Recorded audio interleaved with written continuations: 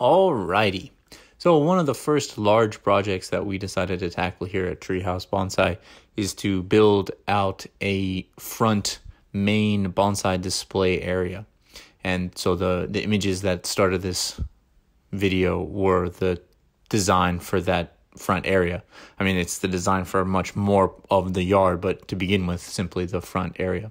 And we hired a local landscape design company to help us design this, what the future of the yard will look like, and also, of course, to do the work in moving all these stones.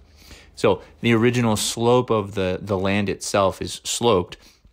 So in order to make it level and put in bonsai display benches, we need to create a stone retaining wall that will then retain the soil in the area we want to make level, obviously. So one of the really fun aspects of this whole adventure is that actually the stones that we're using were sourced from a different part of our property.